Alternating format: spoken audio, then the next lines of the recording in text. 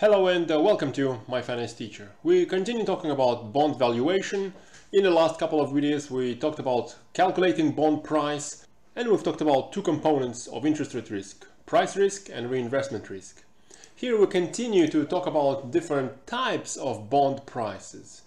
Quoted price or clean price, which is a price that does not include any accrued interest, and the actual invoice price or the dirty price, which does include accrued interest. So what does it mean? Well, before going into the details of these two different types of prices, let's have a look at this interest again, as it's included in the definition of these quoted and invoice prices. Interest or yield to maturity. We can easily calculate yield to maturity on the bond using this formula equals rate in Excel.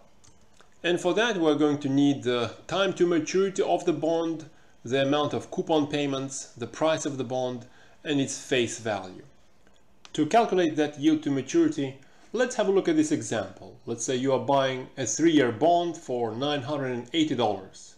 The bond has a face value of $1,000 and it pays 6% coupon rate, with the coupon payment being made once per year. How much is the yield to maturity that you can earn? Generally for bonds we will have 5 types of variables that are easy to use in Excel calculations. The rate that you've seen a moment ago, PV for present value, FV for future value or face value, number of periods, and regular payments. In this case, present value is the price as presently you're going to pay the price for the bond. Let's enter $950. Face value is $1,000. Number of periods in this case is 3 one-year annual periods. And the regular payment is 6% out of the face value, making it $60. Let's see what happens if we try to calculate the rate here. That's number of periods, the regular payments, the present value or the price, and the face value. Excel is going to give us a bit of an error over here because we need to match the direction of the cash flows with the appropriate signs. If you buy the bond, that means you're going to pay the price right now, which will be a cash outflow out of your pocket. Turning that into negative is going to fix our error.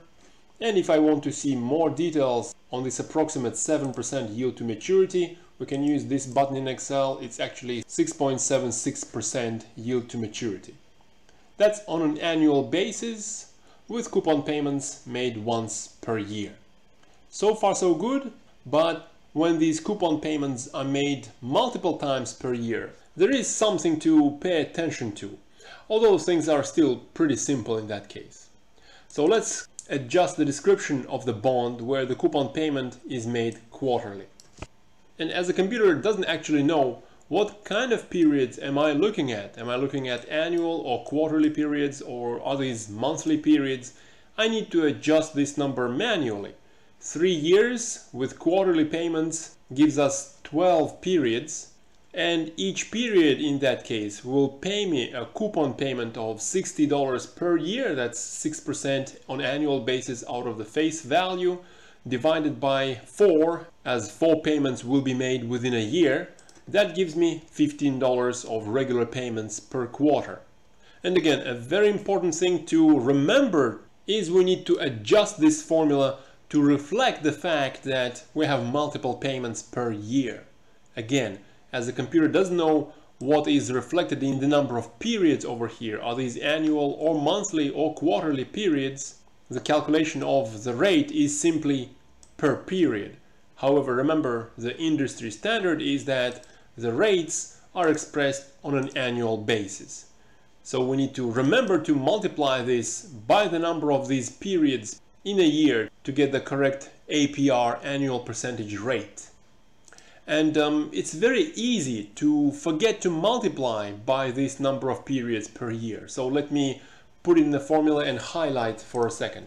So here it is, a vivid reminder. When we have multiple coupon payments per year, in calculating the yield to maturity, after using the rate formula in Excel, we need to remember to multiply the answer by the number of periods in a year to get us up to that annual percentage rate. In this case, there are 4 quarters in a year.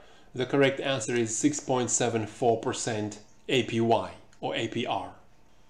Now that we've reviewed the rates a little and the timing of the payments of that interest, we can get back to the difference between invoice price and quoted price.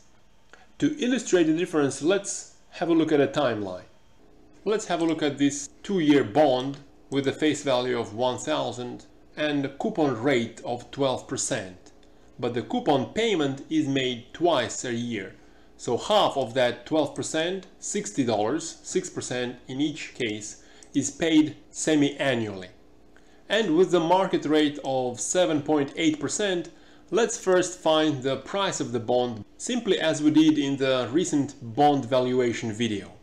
For that, I can use the PV formula in Excel, enter the rate, which is 7.8%, but we need to remember to match the timing. Here the rate is on an annual basis, whereas each of the periods I'm looking at is semi-annual. So we need to divide the rate by 2 to bring us down to semi-annual rate. Number of periods, we are looking at 4 periods of half a year each in this 2-year bond. The regular PMT is $60 and the face value is $1,000. That gives us a price of, let's see how much is that, a price of $1,076.41. Now let's say we have this bond listed and the listing shows or quotes this quoted price of $1,076.41. However, let's say it took a couple of months to find a buyer for this bond, meaning that the seller had to wait for a couple of months to get rid of the bond, and the buyer, instead of waiting for half a year for the next coupon payment, will only have to wait for another 4 months until the next coupon payment. It seems that in this case, it's only fair to compensate the seller for the accrued interest. That's in the form of a relatively higher invoice price or a dirty price that would include accrued interest. And of course, a higher price would be paid for by the buyer, which is fair enough as the buyer has less time to wait until the next coupon payment. And the trick is to calculate that accrued interest, where dirty price or the invoice price is simply the sum of quoted price and the accrued interest.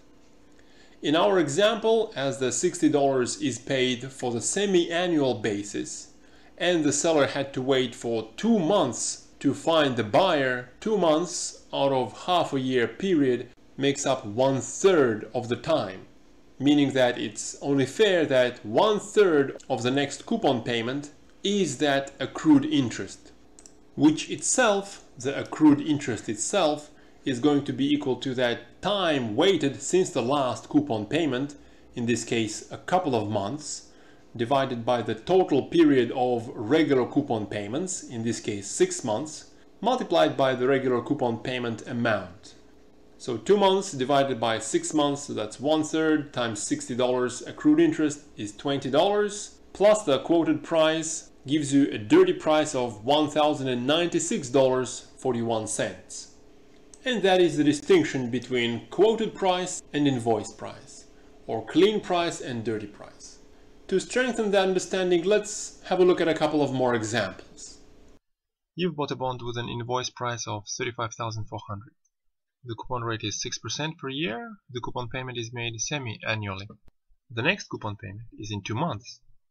The interest rate is 6%, that is, the yield to maturity is 6%, and we need to find the clean price of the bond.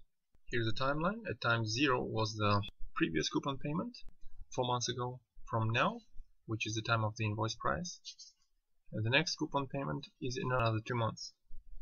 According to this, our invoice price should include clean price and accrued interest over the period of 4 months. The accrued interest is going to be 6% divided by 2. That brings the interest rate to semi-annual levels rather than an interest rate per year.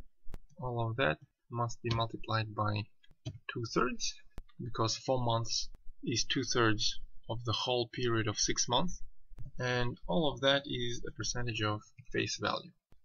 We have the invoice price, which was 35,400, and if the coupon rate is equal to the interest rate, then the face value is equal to the clean price. So we have only one variable in this equation.